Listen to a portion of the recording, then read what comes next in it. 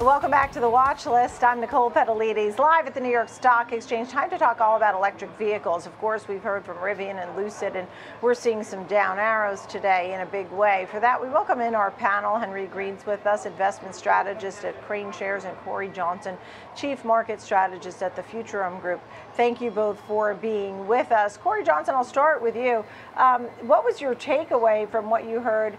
Rivian, I'll start with that, which was down 28%. I'll double check what it's down. Right now, 25%. I mean, it's getting crushed. What are your thoughts? Is it ever catching up?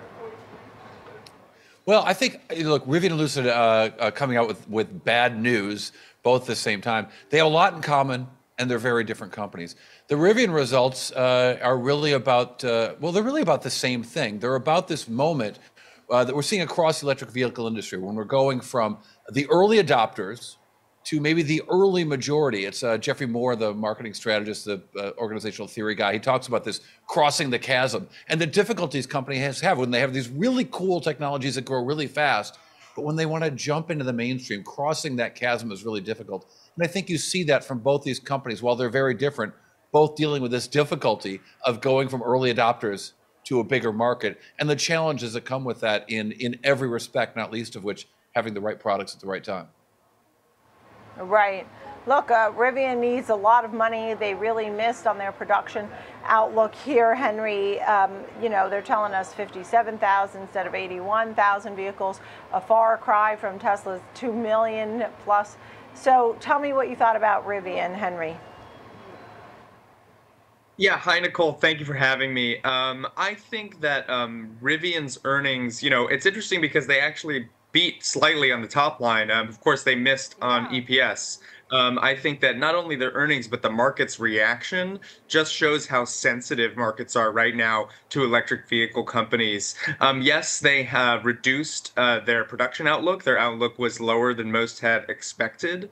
And one of the reasons cited was slowing demand due to higher interest rates. And well, while that's true, I think a bigger issue here is the Inflation Reduction Act, which has actually, you know, created better monetary financing conditions for EV makers, but it's also created more competition because now these companies, which as was just said, were, you know, focused on early adopters and people who were big fans of EVs, now they're competing with the likes of GM, Ford, Stellantis, who have much larger production bases and are much better capitalized. So that's a concern here. When you think about Stellantis and, you know, the rest of the big three or just the competitive nature abroad, Henry, what EV makers are best positioned right now? You know, I think it's hard to say. I think that in the United States, it's very much up for grabs. Right now, you know, we like to look at, of course, we look at international markets too. In China, you know, we see BYD. I think they're now one of the largest car manufacturers in the world. Now, they don't only focus on EV, but they've been doing increasing numbers in electric vehicles in China.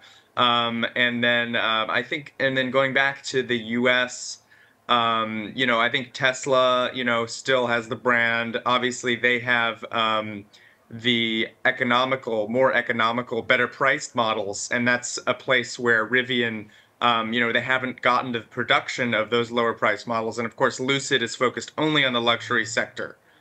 So I think really to see wide adoption of EVs, you need to see these more economical kind of mass market models. Yeah. And then look, I'm going to jump in here because I'm running out of time, and I want to get Cory's thought on which he thinks is best positioned in the EV world. You know, at the same time, there was some thought that maybe demand for EVs was slowing. It was a fad. Then there was a call for more hybrids. You know, I guess we're back to EVs. What do you think here, Cory? Which ones are best positions to be the winners of the future? Yeah, I bought a hybrid this year. Go figure. I didn't see that coming in my future. But I think that we focus so much on the stocks which are going down that we forget that the consumption is going up. Has the growth rate slowed? Absolutely. I think from Rivian, for example, they're talking about getting to gross profitability by the end of the year. And imagine selling something for more than it cost you to make it. Wouldn't that be a nice thing?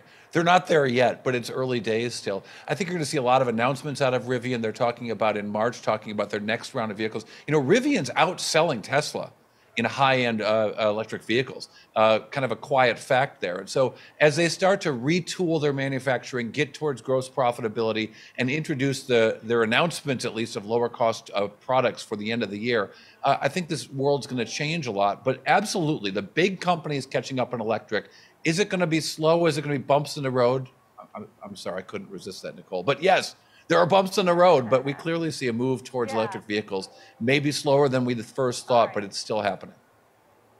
Yeah, great to see you both. Cory Johnson, Henry Greene, thank you. Great chat on EVs. Appreciate it.